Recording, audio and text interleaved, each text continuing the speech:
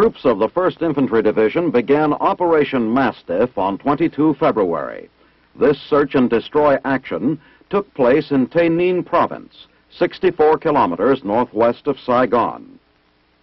On the perimeter of a large rubber plantation, these infantrymen located a Viet Cong medical training camp and field dispensary. Pure water was produced by a camp distillery, and the enemy medical training center stocked enough medical supplies to care for a unit of battalion size.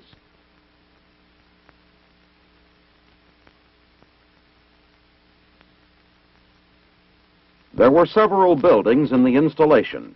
One of them contained a gas-operated refrigerator. Others served as classrooms and storage facilities. No enemy personnel were encountered in the buildings.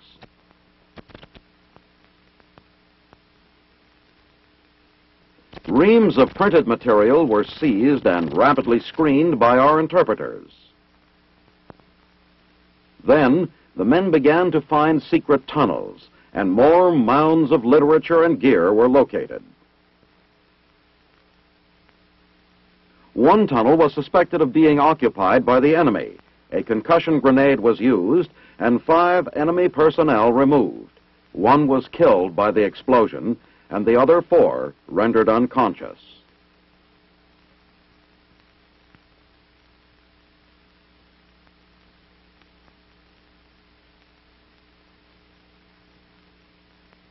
Among the injured were 2 Viet Cong women instructors.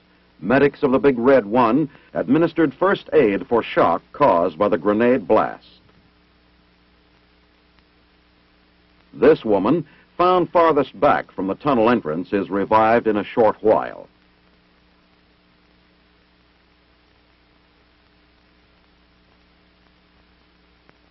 Other tunnels in the camp area were rechecked for additional chambers and to locate any more Viet Cong who might be hiding there, but none was found.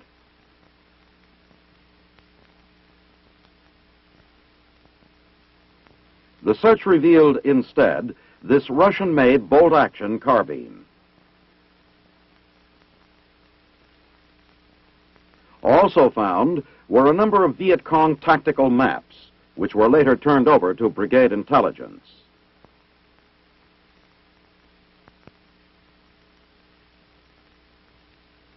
The prisoners were removed from the area for evacuation and later interrogation.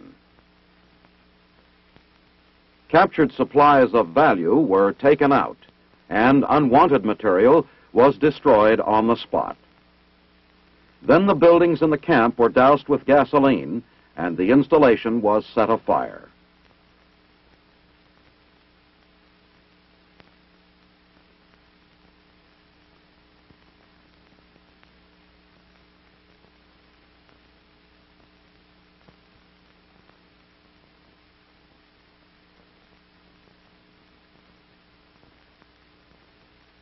On the outskirts of a village at Trung Lap, 48 kilometers north of Saigon, refugees are evacuated from the area by troops of the 1st Infantry Division. It is 13 January, and Operation Crimp is about to begin. The villagers are being moved so they will not be endangered during the sweep.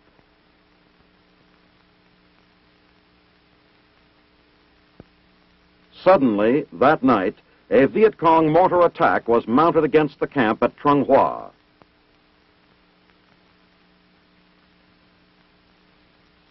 As artillery batteries fired back in the darkness, the medics tended the wounded by lantern light at the aid station.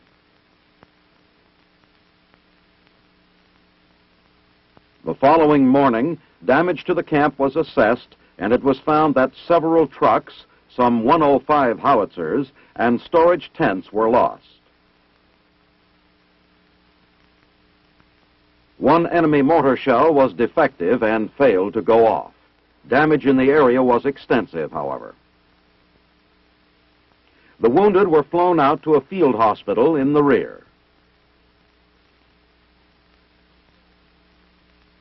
3 days later, on 17 January, Operation Crimp got underway. Armored personnel carriers and tanks wheeled into position for the start.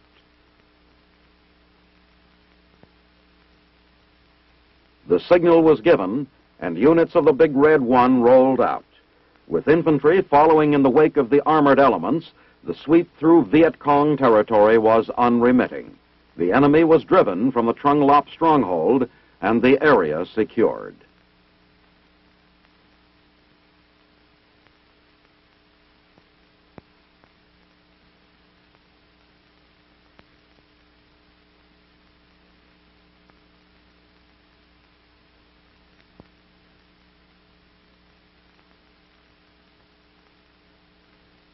Two Viet Cong guerrillas, one about 20 years old and the other 35, were captured by men of the 101st Airborne Brigade in the Tuy Hoa area, 128 kilometers north of Cam Ranh Bay. New water-repellent clothing was found among the young prisoners' possessions. The older man had been carrying a rifle when captured. An ID card belonging to the younger man was dated 1917, making him 49 years old. When questioned, he refused to say where he had gotten the ID card. Despite his Viet Cong uniform, he insisted he was not a VC.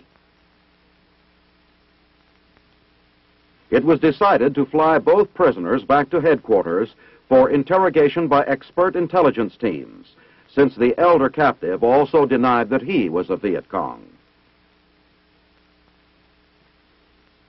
The flight was made in silence as the two prisoners realized escape was impossible. Then they were at the field and the stockade awaited them. On 15 February, in the area around Tuy Hoa, troops of the 101st Airborne found a Viet Cong monument to the dead. Brigadier General Willard Pearson, brigade commander, ordered the VC memorial destroyed.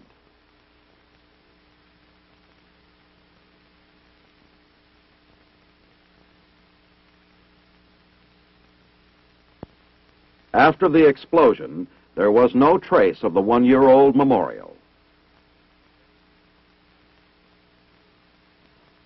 Also in the Tuy Hoa area, the 101st Airborne soldiers carried out a two-day operation on 18 and 19 February. It was known as Operation Searchout and was another hunt-and-kill mission. The men landed in an open meadow.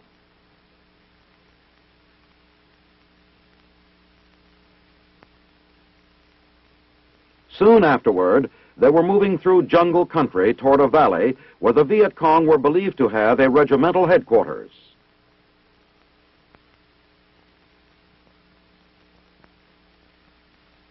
The objective had been bombed by Air Force B-52s for several days prior to the operation, and no Viet Cong were found. Bomb craters were measured, the damage surveyed, and an accurate field report was compiled for Air Force officials. Patrols combed the area for 2 days without locating the enemy. Then, one VC surrendered and reported the bombings had resulted in a week-long evacuation of Viet Cong dead. On 20 February, the units of the 101st returned to the pickup zone and reassembled for the airlift back to the base.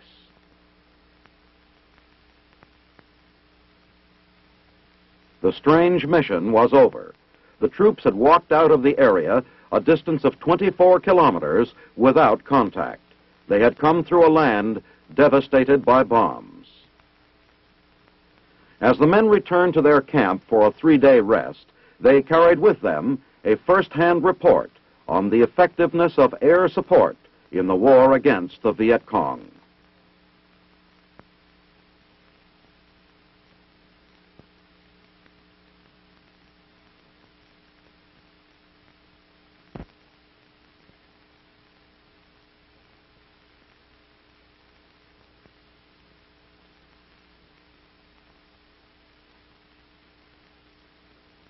From the top of Hong Kong Mountain, the entire 1st Air Cavalry Base can be seen. On the night of 20 February, this mountaintop signal installation at On Khe was taken under Viet Cong mortar fire as the enemy attempted to overrun the camp.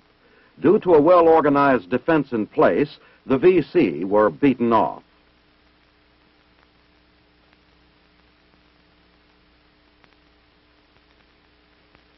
The enemy had penetrated barbed wire defenses on the camp perimeter to gain access to the mountain.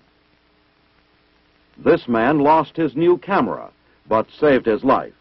The attack knocked out communications by destruction of power units and some cables, but no signal equipment was damaged. Resupply by air was begun immediately in an effort to return the installation to operational condition as soon as possible. During the attack, the signalmen sustained some casualties. By body count, the Viet Cong lost 4 men.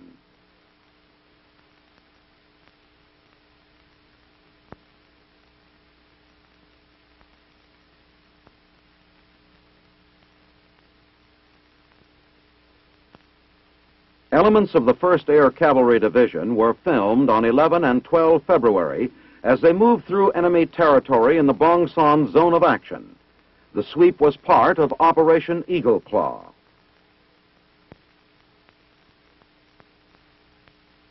Here, 288 kilometers north of Cam Ranh Bay, the troops advanced cautiously in guerrilla-infested Binh Dinh province. This hamlet seemed deserted, but earlier sniper fire had made the air-mobile soldiers suspicious of an ambush. After a careful search, tunnels are located, and in them, hidden Viet Cong.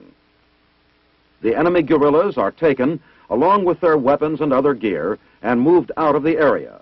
The village is destroyed by fire. A rest period is called before starting out of the area with the prisoners. This was the 2nd day of combat patrol duty for these cavalrymen. During the 2 days, the 1st Cav unit had penetrated deep into the province, and it was a long trek out with the captives.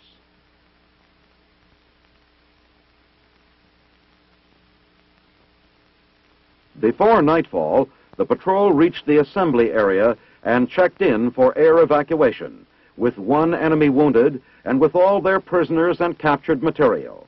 This small part of Operation Eagle Claw was completed successfully.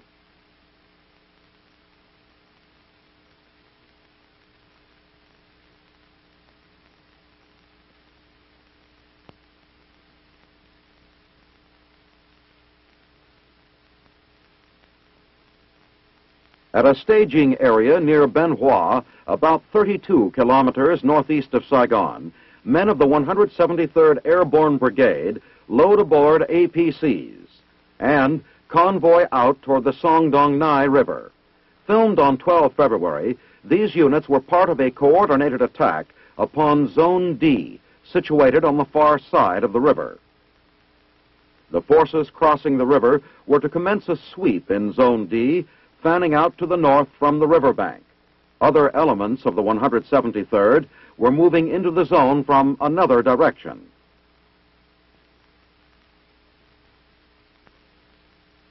Some delays were encountered on the Zone D shore, but were overcome in a short while.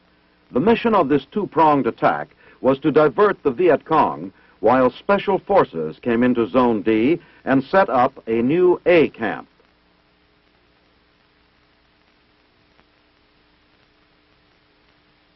Within timetable requirements of the operations schedule, these elements of the 173rd began moving out.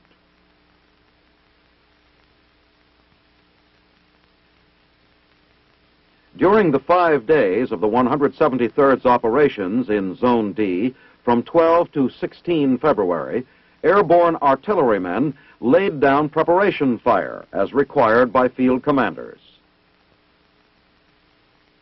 105mm howitzers were used for the supporting fire missions.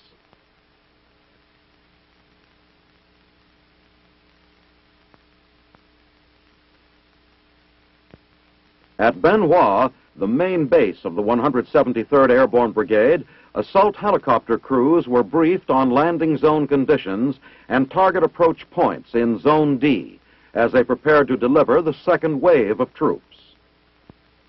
Shortly thereafter, the squadron was nearing the objective area, 16 kilometers to the northeast. At touchdown, the airborne soldiers quickly deployed and secured the landing zone. Perimeter defense included 81mm mortar emplacements, and aiming posts were set up at once. A sweep of the area began, and reconnaissance patrols moved out through the wooded hillside adjoining the landing zone. Some time later, the undergrowth became so dense the troops were halted.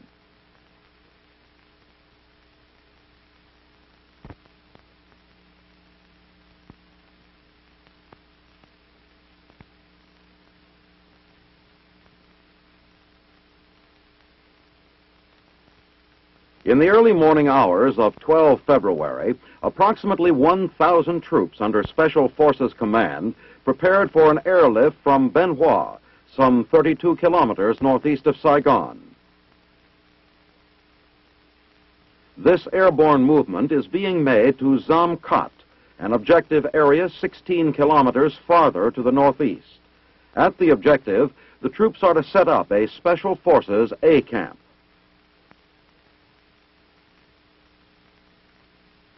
Zam Kat is situated at the confluence of the Song Bay and the Song Dong Nai rivers. It is in the middle of Viet Cong controlled territory.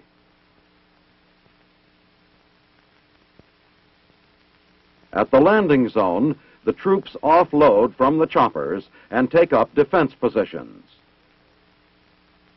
Patrols are sent out to secure the prospective campsite. From this new camp, Special Forces will gather intelligence on enemy concentrations and movements in the area. But first, the camp must be established. Logistic support for the project commences with low-level drops of immediate requirement items by CV-2 caribous.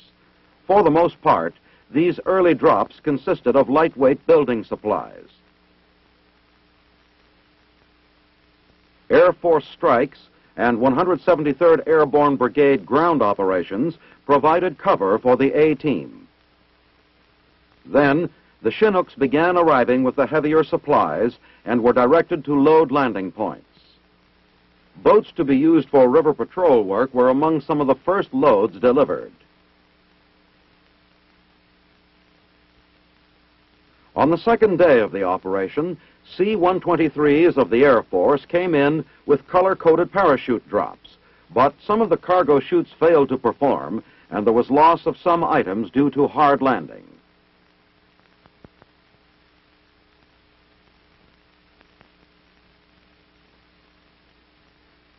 As supplies rained down, hasty defense work continued.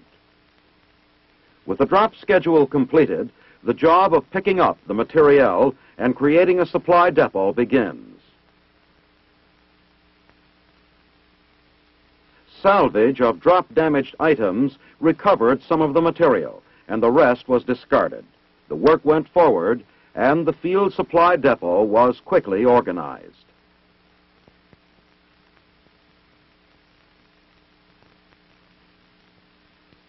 The two rivers which border the camp, one to the northeast and the other on the west, form a natural barrier, protecting the camp from surprise attack by the Viet Cong from those two sides. The patrol boats are launched and tested to make sure they're operating properly.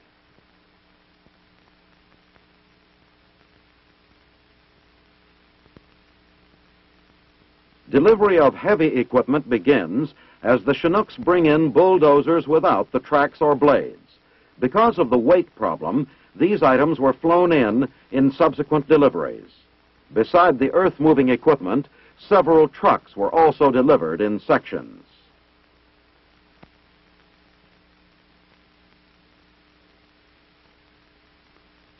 Assembly of the bulldozers was begun at once, and the Vietnamese combat engineers accomplished the task in very good time. By 14 February, 3 days after landing, camp planning was well advanced. Work had already begun on laying out the new airstrip, and the area was being prepared for the bulldozers.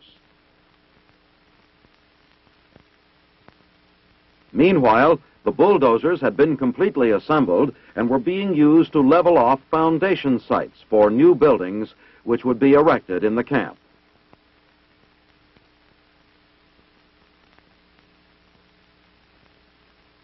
The troops, now well supplied, had secured the area and organized perimeter defenses. Work would continue here, but the A camp was established.